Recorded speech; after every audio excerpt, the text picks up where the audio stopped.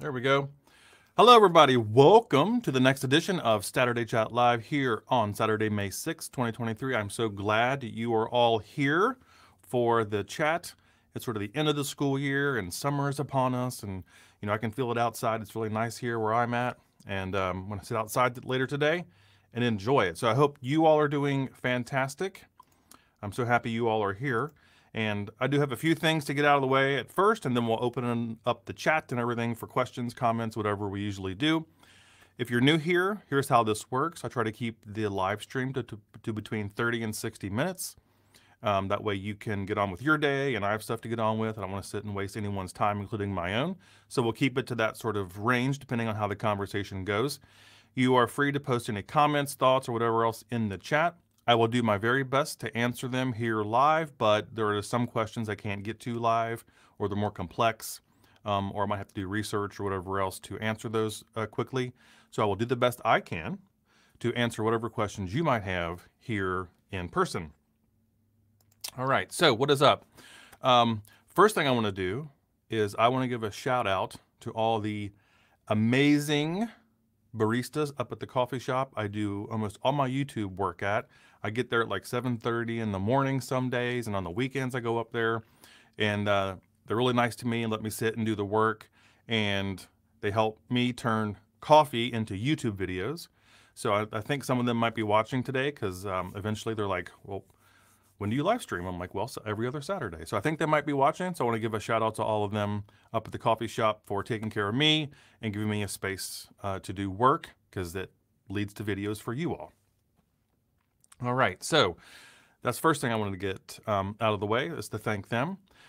Second thing I wanted to talk about is that I've been recently getting a lot of requests through LinkedIn and through my website and stuff to like work on people's very involved projects, like sending me like massive emails or whatever else to like help them with their work. And as much as I would love to do stuff like that, there's just no possible way I can do involved things like that. If it's a quick hitting type of question that I can answer in a couple minutes, I can do stuff like that. But, I have a full-time job, YouTube, and another part-time job, and there's just, in a house to keep up, there's just no way to get to all that.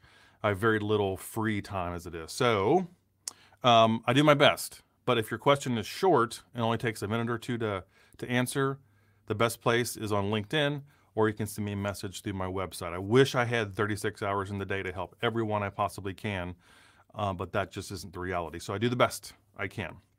Okay? So next thing is that, we'll be back here in 2 weeks on the 20th. So plan for that if you want to stop by the live stream, same time, same place. So I will see you then. Also, some news is that, if some of you probably know, my day job is working for Cengage Group, formerly Cengage Learning, and we make, books and courseware for college students and stuff like that. As I mentioned, we have some new stuff out I want to share with you really quickly. So, as you all know, many of you ask about what books to look at as a reference, or to maybe go find used and have on your shelf if you need some help with statistics or analytics or whatever else. And I always recommend the books I've been using as a tutor and teacher for the past 10, 15 years. And by serendipity, I happened to end up working at the company that made the very book that I used to tutor before I ever knew that company existed. And we just came out with the next edition of the book that is the best book for learning stats, for introductory stats, like an undergraduate level stats. And it's the 15th edition, and it is out. So it is out. So there it is, ta-da, right there. So this is my day job. I'm on the product team that helps make these, and we have such a very talented team. And I do want to give a shout out to everyone on the team that helps make these things. Whatever you think, whatever effort you might think goes into making something like this, multiply it by 10. That's the amount of effort that it takes to go into making not only the book, but all of the online homework and the supplements that we make. It is a tremendous amount of work that lasts years, can last over a year. So I want to give a shout out to all the people on the product team that helped make this. Of course, all of our salespeople, and everyone that goes into making this the market leader by far in stats. So if you are at a university or want to find a used copy of this to put on your shelf, you won't find any used copies of this because it literally it still smells like it was printed. So, but this is the book. So shout out to everybody that helps make this at work. I appreciate it. And if you like the way I teach, it's because it's informed by this book. So it's great. And drum roll, we also have the new business analytics book. Same author team. This is not a 5th edition. It is a monster book. It is awesome. I've showed you the 4th edition before, so this is the brand new 5th. Still smells like ink. I love it. Added chapters on data mining. We split the classification and regression tasks into 2 chapters, and it is a beast. It's a beast. So this is the business analytics book that kind of goes along with a lot of people, a lot of schools will do a 2-semester sequence of these 2. So stats and then the analytics. Is what most, I won't say most, but many schools do. So if you can find this book, like the previous edition, used, another one to put on your shelf. Okay, tremendous amount of work. And we were doing these 2 at the same time. So it's been a hellacious past like 18 months getting this stuff out. So those are that. And we also have a 3rd one just really quickly that I have here. This is our operations book, different authors, David Collier, but this is our ops and management. We call it OSCM for short. This one just came out as well. So yeah, this is my day job. This is what I do day in, day out, 9 to 5 now. And again, very proud of all of our authors, all of my coworkers and managers that help make all that stuff possible and make, at least the first 2 books, by far the market leaders across the United States, hands down. So I just wanted to give a shout out to everyone involved. All right. So go ahead and start placing your comments, questions, whatever else you have in the chat. I'm going to start going back through those and reading through them and answering whatever questions and putting some of the comments up on the screen. Next thing I want to mention is if you did not notice, I released a new video last weekend on Holt double exponential smoothing. So if you haven't checked that out, please do. It is right here, if I can find it. There it is. It's right here on Holt double exponential smoothing. I'm very proud of that video. I think educationally, pedagogically, it's one of my best videos because I took time to really put it together. And yeah, if you've ever had an interest in that sort of topic or time series in general, please check that out. It obviously helps me in the channel. Even if you just let it play, just let it play. Thumbs up. Even if you're not necessarily interested in time series. Yeah, go ahead and take a look at that. It's pretty cool. I'm really happy with that one, and it's been doing pretty well for my content.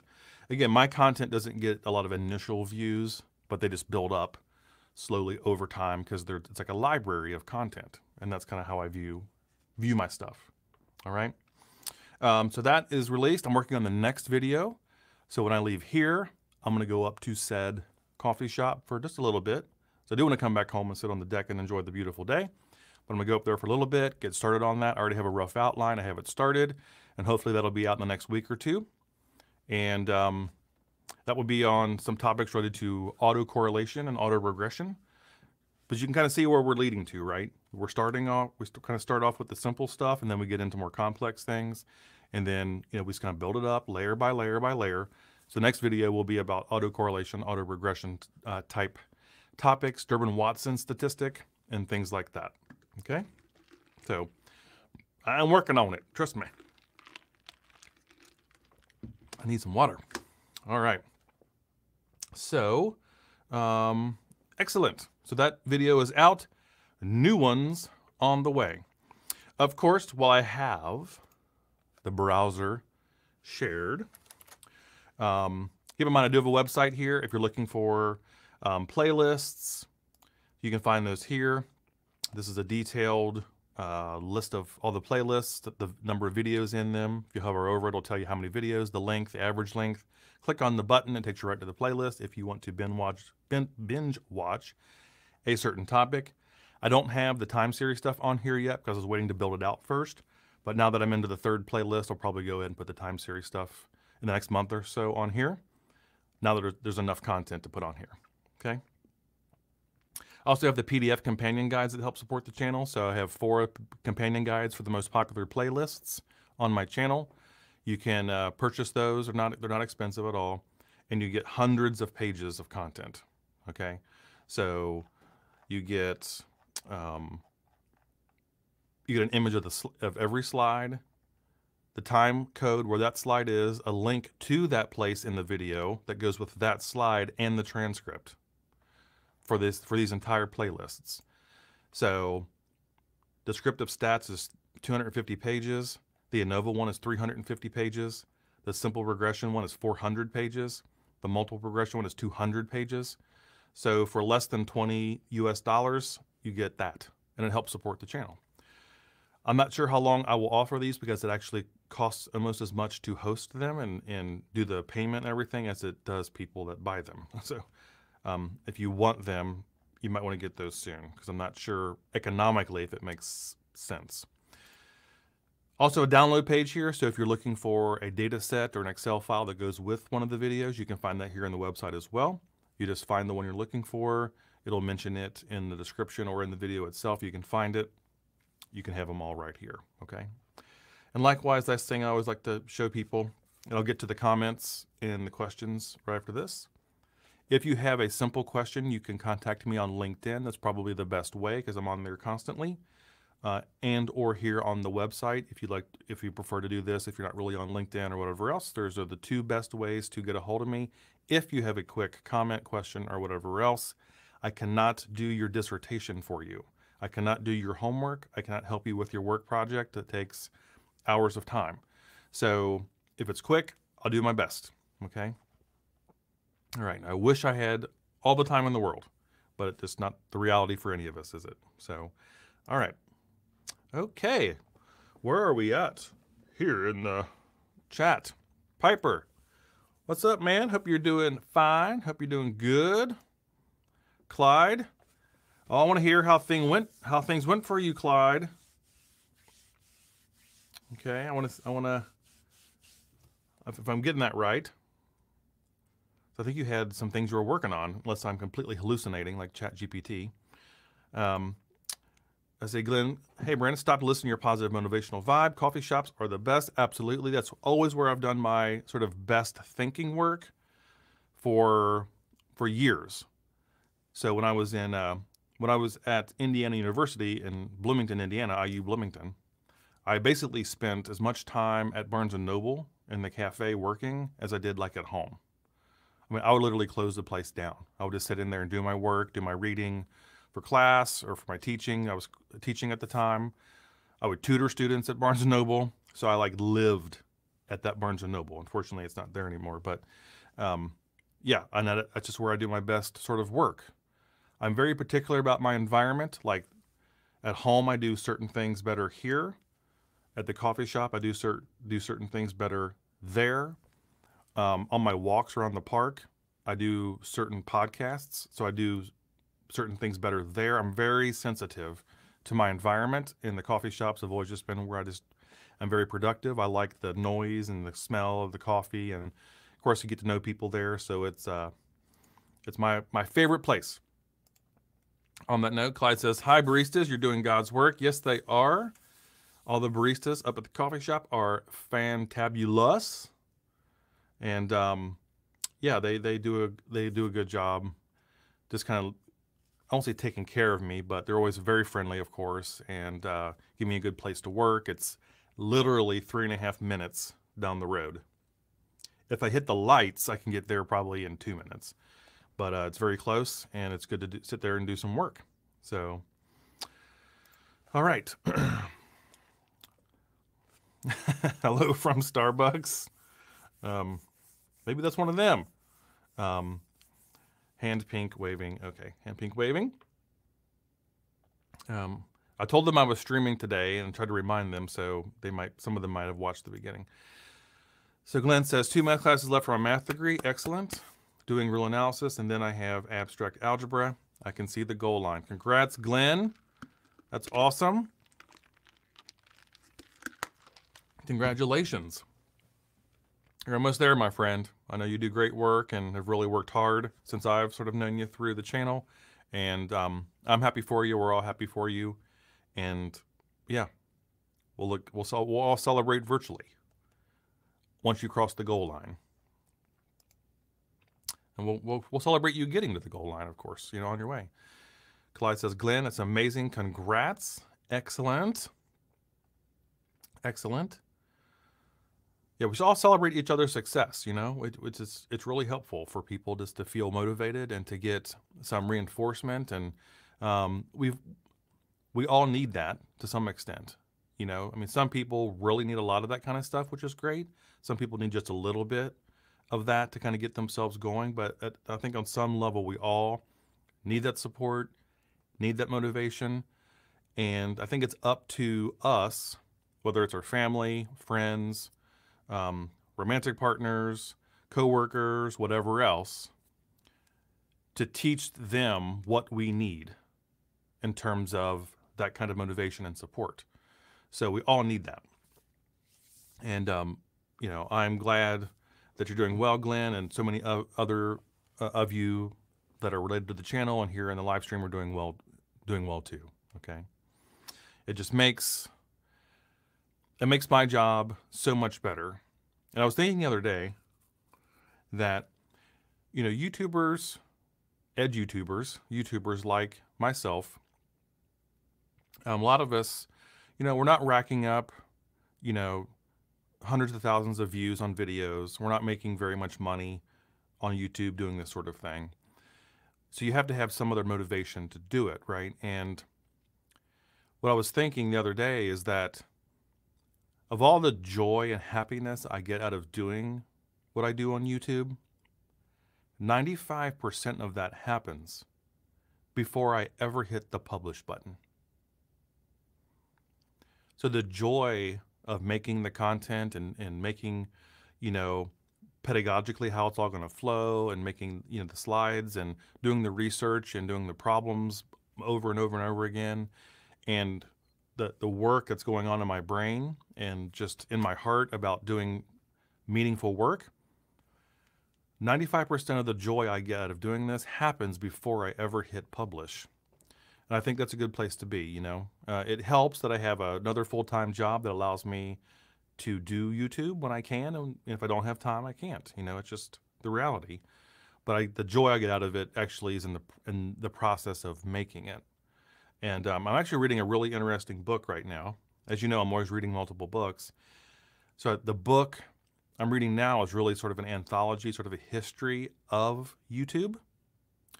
And it really kind of goes through chronologically the internal workings of YouTube, the external factors, and some of the challenges it faced and things like that. And it really shows how some creators just really get completely crispy fried, and some creators just really get overwhelmed by external things, and they lose the happiness and joy that they started with in making the content and stuff like that. I don't want to get that way. So that's why I take my time and sort of measure out. I do what I can when I can. I make sure it's high quality, because my content is meant to last decades, you know. And now some of my earlier content has now crossed the decade mark, and some of them are still some of my most watched videos. So just a lesson for mental health, you know, emotional health, and stuff like that. So, all right. What else we got here? Trisha, you are my hero. Oh, that's so kind of you, Trisha, but I appreciate that. Thank you for the compliment. right back at you. You know, you are my hero too. All of you are. Look, if you sit down and take 20 minutes of your life, 30 minutes of your life, maybe sometimes, and dedicate that to watching one of my videos, you have given me the most valuable thing that you have, and that is your time. So I deeply appreciate that. And that's why I work really hard to make the content high quality, even though it takes a bit more time. So you're my hero too, Tricia, and I accept and appreciate your compliment. Second stats class is my last before beginning my dissertation with a terrible professor. Was not passing before I found you. Will end with a passing 83 or B minus. It almost did me in. Thanks. Well, you are very welcome, Tricia. That's, you know, people like you are the reason why I do the channel in the first place. It's just offering that resource to help people out who need it. But it's like the old, you can't lead a, you know, you can lead the horse to water, but you can't force it to drink. And people like me can put up content on YouTube for people to watch to get help. But if that person's not willing to put in the time to watch and, you know, and absorb that help, if they just want a quick fix, then that's probably not going to work. But, you know, those like you who put in the time to watch and make the effort to do it are the real heroes in this story, you know. So kudos to you. You know, whatever I was able to offer, you in the end did all the hard work.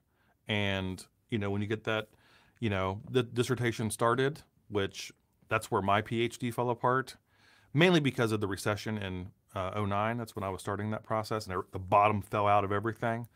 And I kind of had lost interest in higher ed, which was probably prescient, but you know, kudos to you, and keep on going on a dissertation.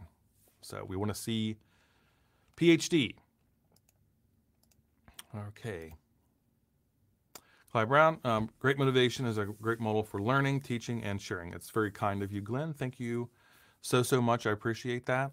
And hey, like everyone else, I'm partly a product of all the past teachers and experiences I have had. And whatever I'm able to offer is really the sort of the multiplicative, result of having great teachers myself, having parents that didn't really have a whole lot when they started, that really focused on education for me and my brother. And we just kind of fell in love with that sort of thing. Me especially. I've always loved school, always had great teachers. And, you know, without them, I wouldn't be doing this. So, you know, I'm just a long part of the lineage of great educators that I've been blessed to have in my life. And hopefully, you know, that work continues through some of you all, whether it's through your careers or some of you decide to become educators in some way. And by the way, education doesn't have to be formal. So passing the torch forward can be very informal, whether it's, you know, you're helping out a sibling or a child or a friend or whatever else. Those are all ways to pay it forward. And we should all, you know, try to do that when we can. All right. Clyde says, you're not hallucinating. I started some probability and combinatorics work for a small video game studio. Excellent. Way to go, Clyde. Excellent. It's going well. I'm calculating some poker probabilities, but with several twists that make the math challenging and interesting. Absolutely. That's so fun. I'm not really a gambler.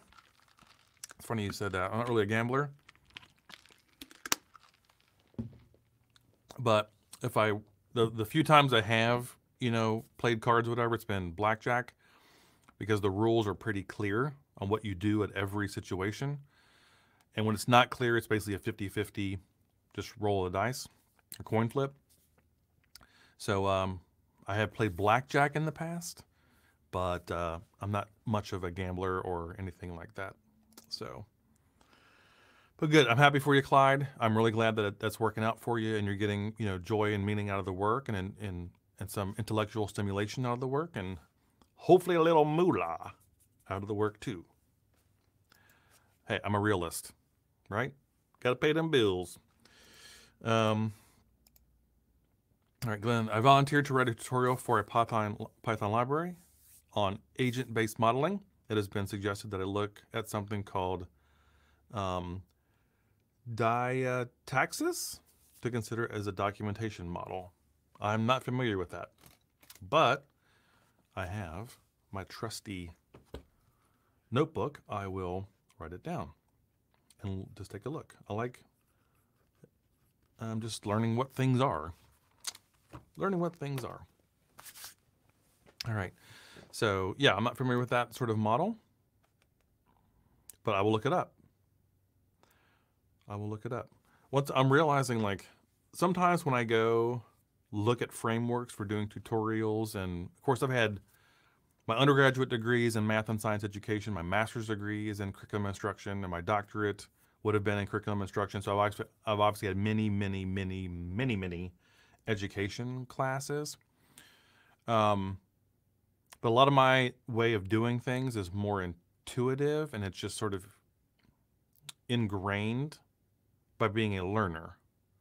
So all the great teachers I've had over the years throughout my entire life, I have, I guess by osmosis, absorbed what they did, and I turned it into self-teaching, and that comes out in my teaching. So I will read some educational theory or whatever else, or tips or guides for education, and I'm like, well, yeah, I do that. But I'm always, looking to learn, new ways and new ideas about doing this stuff. So, all right. Clyde says, I'm not a gambler either. I've learned a lot about poker this week. Yeah, absolutely. Yeah, poker especially, because you're playing like against other players, is as much psychological as it is mathematical. So maybe even more so. But it's fun. Me and my friends in high school play a lot of euchre because that was really fun. All right. What else we got here? Hi, Brandon. Could you start a playlist on machine learning, supervised, unsupervised, and semi-supervised? Maybe. I've thought about that.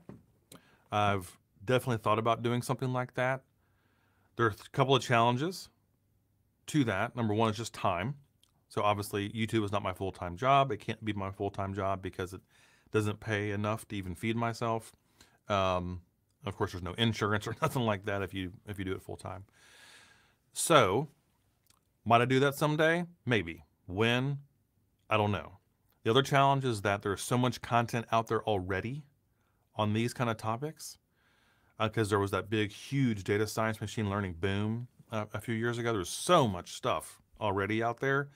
I am not sure what else I would add to that would be different or unique or whatever else. It would have my teaching style, of course, but I don't know if it's a big enough addition to the already existing canon of videos and knowledge that are already there to justify spending all the time doing it. So maybe at some point, I don't know. So I'm always honest. I'm not sure if I'll get to those type of topics when or if anytime sort of soon. As I mentioned before on this live stream, I have like 10 other directions I could take the channel in terms of different content areas after I do some more time series stuff, and I haven't decided on what path that will go, but that's one potential path. One potential path. All right. Good question. I want to put this, what are your ideas on generative AI? So that's a good question. So I want everyone, if you're anyone who wants to chime in, share your experiences using ChatGPT, and I put an asterisk there. It doesn't have to be ChatGPT. It could be any sort of generative AI that's similar to that, any other AI chatbot, or any other image AI like Midjourney and Stable Diffusion, or any audio AI like 11 Labs or whatever else.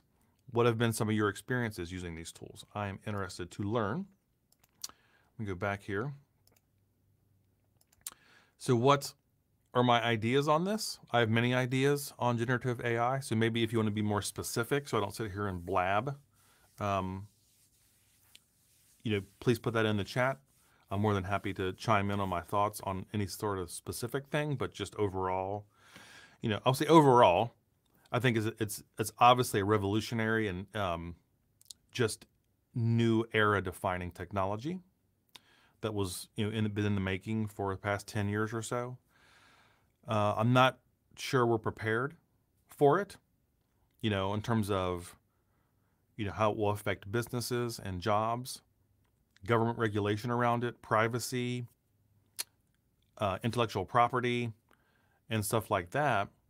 Also, the resources it takes to do these things right now. I mean, it costs hundreds of millions of dollars to run these things for a year. So many GPUs they have to obtain to do this kind of stuff. So I think we kind of put the cart before the horse on this, and it's going to take some time for everything to sort of even out and figure out how things are going to, pan out.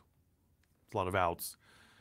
But I do see some things that overall that are happening I think are sort of good. So, OpenAI changed their terms of service last month to state that if you're using their API to access ChatGPT, if you're using the API, then they will not use your data to train their model.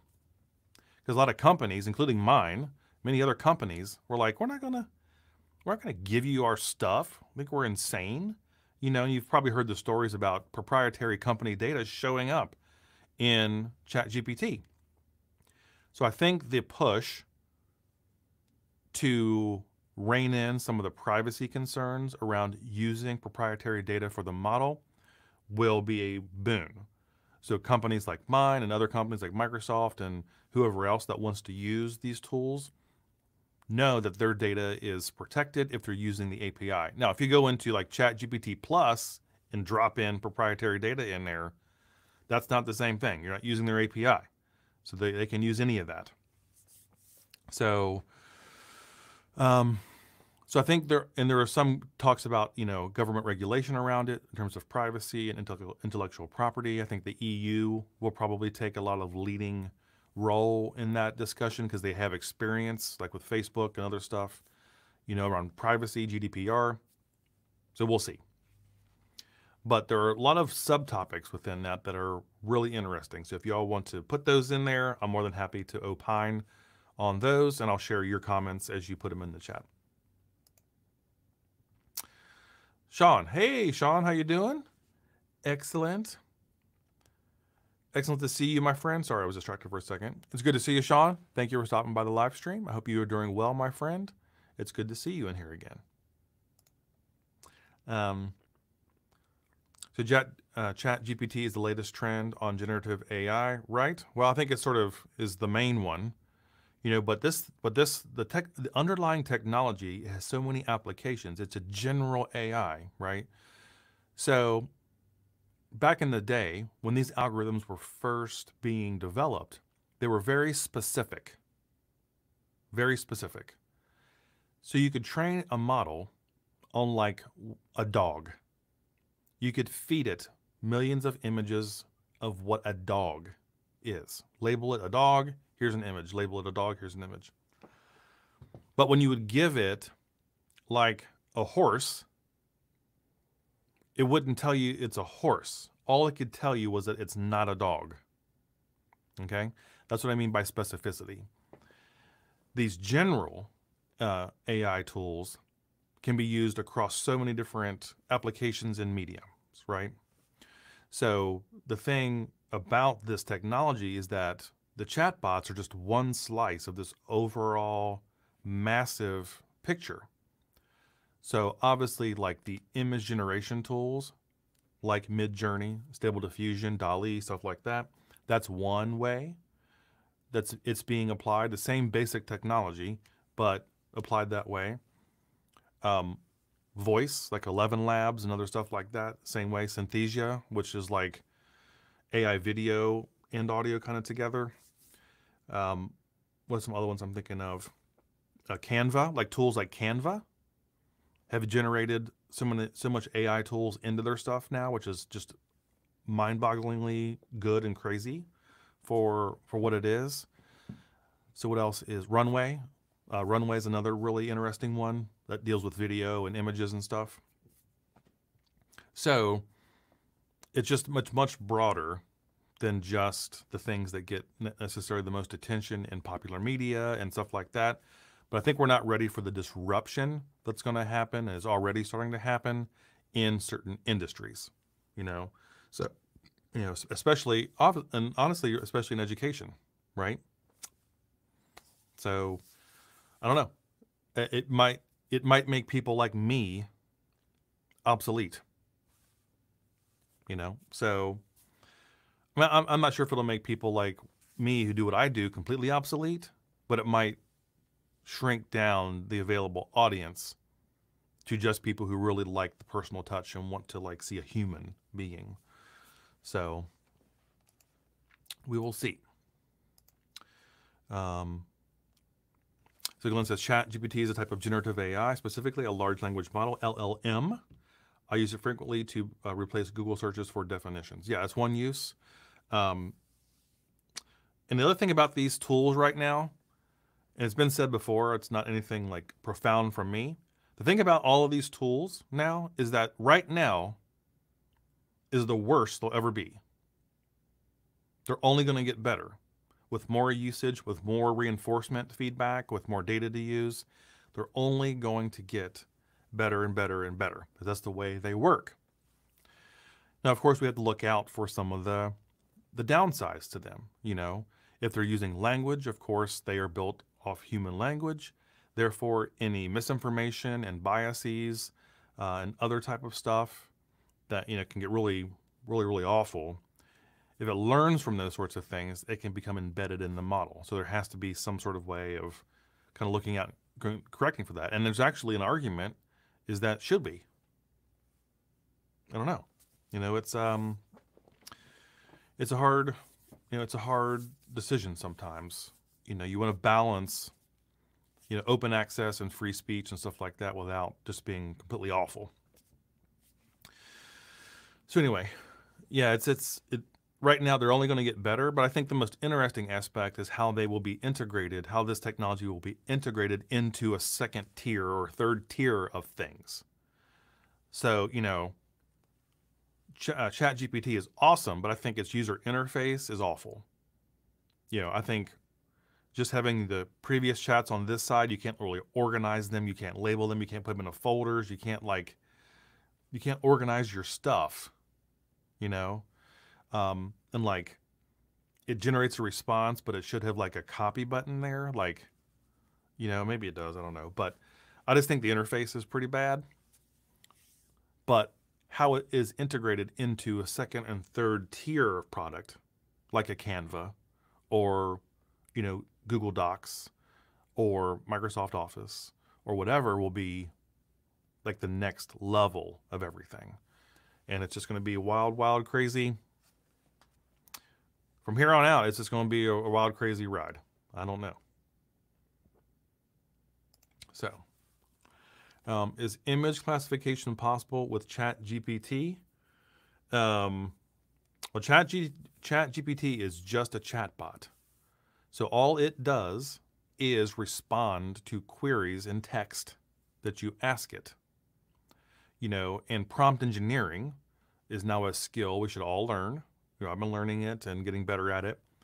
So based on the prompt you give it, and my typical format for a prompt is I give it a role, I give it a task, I give it some parameters about what I'm looking for, and that prompt engineering really improves the results that I get. But it's, you know, ChatGPT is text-based. So at least for now, I'm pretty sure the technology already exists. They haven't released it yet, where you can give it an image and it can read, but it can look at the pixels and tell you what it thinks it is. That technology already exists, I'm pretty sure. Actually, I know it does. It's not public quite yet. So, so eventually, and maybe it already can behind the scenes, it's just not publicly available, where these sorts of models can look at the pixels in an image as part of the generative AI process.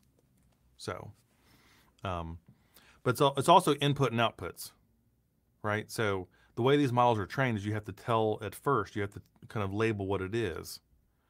That's what builds the deep learning network. And then the output is its response to what you trained it as. All right. Now, of course, it can become purely, purely automated at some point, probably. All right, do I have any material for Chat GPT at all? No, I do not. One, it's so new. Two, it's just sort of being refined and hammered out about how it's going to work and stuff like that. I'm not sure that is really aligned with what my channel does, at least at this point, but who knows? Maybe at some point.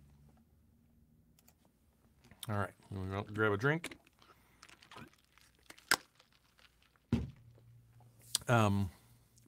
People seem to be afraid of it replacing programmers and teachers, but even Jarvis needed Tony Stark. So yeah, I mean, well, do I think it will completely replace a lot of things? Completely replace them? No. There's always has to be some element of humanness. It's trained on humanness. We provided it all the material to train. So two things. There are just certain things that humans are going to be able to do. Hopefully, if we believe in sort of the utopia model, you have kind of extremes about all this stuff. You have some people who believe that this sort of technology, this generative AI and AI in general, will lead to like a human utopia where we are free to be more human and be more creative and have abundance and stuff like that. Then we have, on the other end, we have just complete dystopia, where this is like Armageddon, and there's like a 10 to 30% chance it wipes out humanity. That's where we're at right now. Who knows? We will see. But will it completely replace a lot of things? Probably not completely.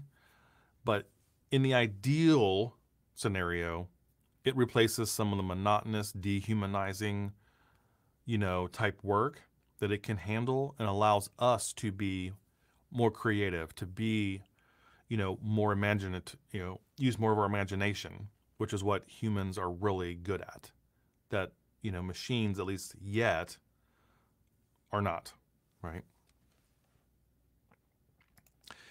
Have you seen Sal from Khan Academy videos using ChatGPT like a tutor? Yes, I've watched part of that. Absolutely.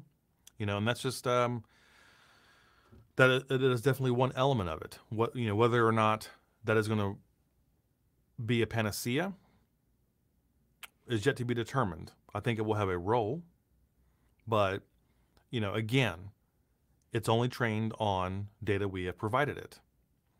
And like, how confident are we in the responses that we get back? Don't know. And of course, like ChatGPT in its default form, unless it's changed very recently, doesn't have access to the internet, and it was only trained up to what, 2021.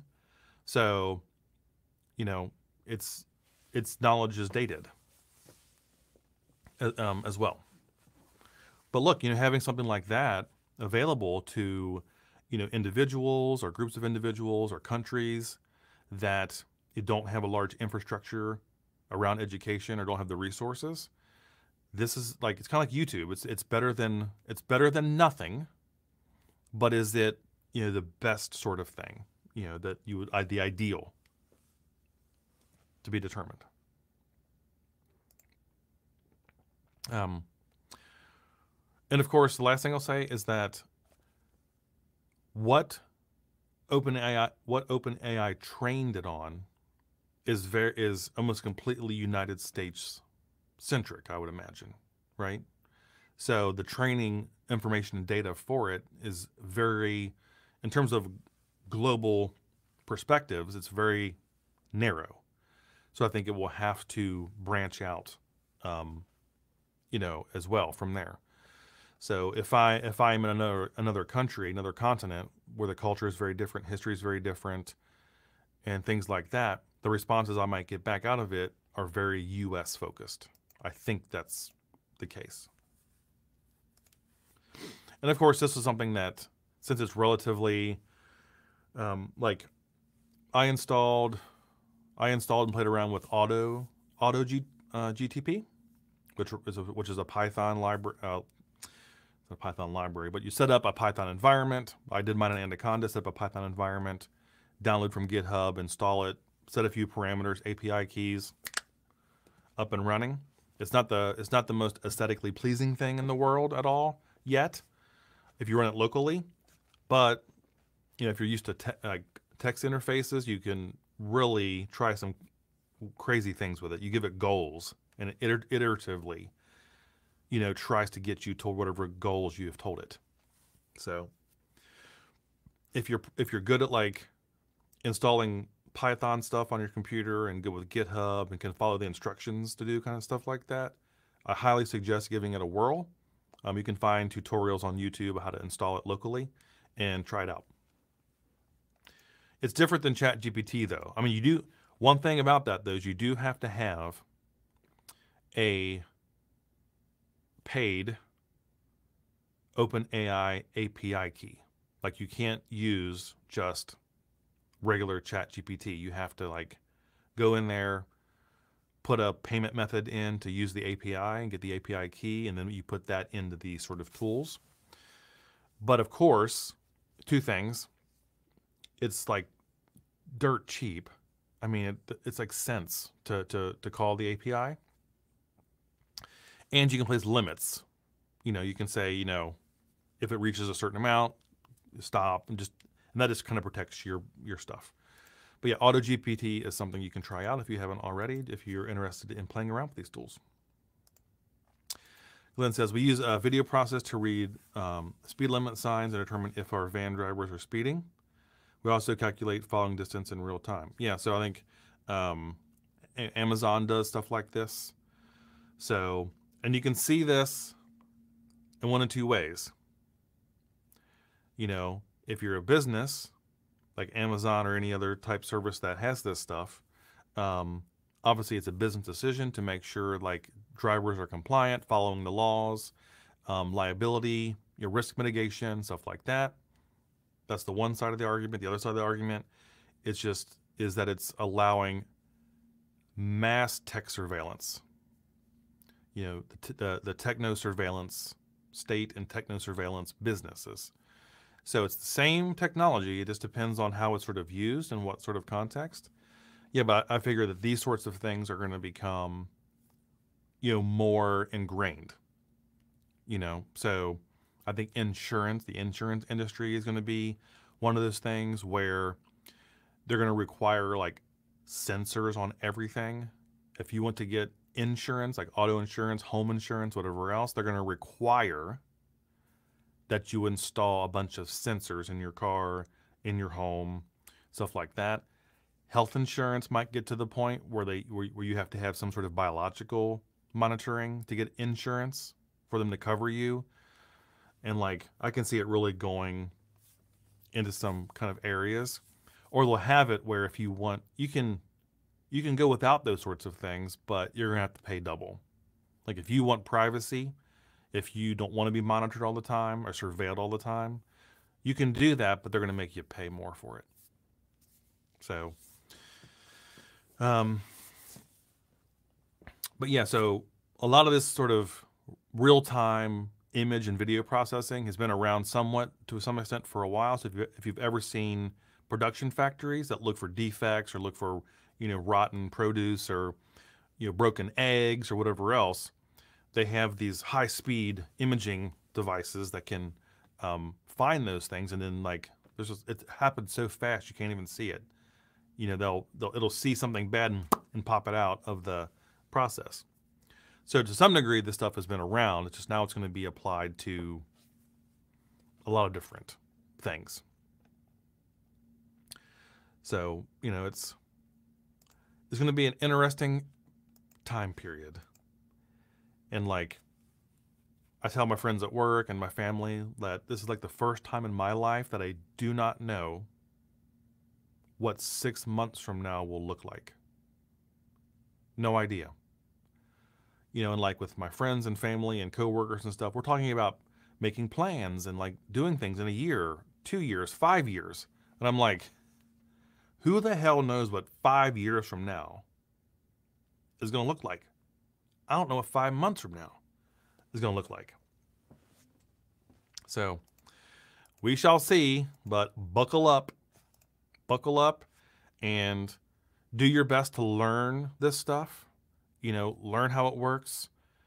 Practice your prompt engineering skills. If you can afford, one or two AI paid tools, get them and play around with them and see what it can and can't do. So, that's what I've been doing the past few months, is just really kind of getting a grasp for how this stuff works and getting a knowledge base for how it works, practically how it works. I'm not interested in like how it's all programmed and stuff, but yeah. So just keep reading about it and keep watching content about it, practice it, play with it, and just get a feel for it. And that will prime you, and me for that matter, to adapt with it over time for better or worse. Processing those statistics for Amazon is what I do. It does help us make our drivers better and get people their stuff accurately. Absolutely. That's from a business perspective. That's absolutely true. The flip side is that it is a form of corporate mass surveillance for whatever means. It just is. So, good or bad, it isn't really. It's just that's the way it's going to be. So buckle up. We also monitor the driver has on a seatbelt. Yeah. So again, it's mass corporate surveillance, maybe for good intentioned, but it does mean everything we do, we are in, taking from Michel Foucault, we're now in the digital panopticon, where everything we do, everywhere we go, everything we say, everything is monitored and surveilled. So I think the most valuable thing in the future will be able to exist with minimal surveillance and minimal intrusions. So that will actually be a luxury item in the future. All right. Clyde says, I worry about the growth of tech surveillance. Absolutely. And there are countries around the world where that already exists, where the government or a business monitors every single thing about a person, where they go, what they do, who they talk to, their transportation habits, what they buy, everything, and do we want to live like that? It's going to be up to us collectively if we want to live like that. The question is, can our systems and institutions keep up? Which I'm skeptical of. The impending death of privacy, or the erosion of being able to relax, be a human, and be spontaneous, joyful things because we're always being watched. Yeah, I agree, obviously. I do fear for that. But I think we should all prepare to live in a world where, a modern version of a big brother is with us. So does it mean having a camera in the house where we're always being watched? That's not really what we're talking about here, but we are talking about, being watched and followed and monitored and surveilled all the time. All the time. Okay. All right. So I think, well, we're about at an hour. So if you have any last minute comments, that took a sour turn, unfortunately. But hey, look, these tools can be scary good or scary bad. It's just how it's applied, right? So that's going to be up to us collectively through our voices and through our elected leaders and who we put into these offices to make policies, about keeping some rein on these things. But one of the challenges, especially of this, it just struck me the other day. I was thinking about this stuff. is that I'm not sure if there's ever been an instance in human history where something this disruptively powerful and like just epochal, just crazy. I'm not sure if there's ever been something this, big and important in human history that anyone can get access to. Everyone can have access to it. It's just, it's mind-boggling. You have the free version of GPT, or you can pay $20 a month to get the plus version. But something this era-defining is just available. Just available. So anyway, crazy. Thank you, Glenn. I appreciate the super sticker. Yes, I'm going to go get some coffee after this. Absolutely. On that note, super chats, tips, super stickers, PayPal tips are welcome. That's what helps keep me going. And I literally use it for my coffee budget. I don't go out and buy Ferraris and stuff like that. I try to keep myself going, not so I can go out and buy the Ferrari, but so that you can, if you want to someday. So anything helps, and I appreciate your support, whatever else it might be. However little or small or big it might be. All right. Glenn's heading out to enjoy the day. I am too as well. So, all right, everybody. We're about at an hour, so I don't want to take up any more of your very valuable time, any more than I already asked for just by watching videos. So we will be back here in 2 weeks on Saturday, May 20th. Same time, same place. Between now and then, I hope to have a new video out, continuing the time series work on correlation, autocorrelations and autoregressions and stuff like that. And so be looking out for that. But until then, excuse me. Excuse me. I think I've done that twice now. So until then, I hope you have a happy and safe rest of your day. And please take care of yourself, each other, and our beautiful planet. And I will see you again in 2 weeks. Take care, everybody. Bye-bye.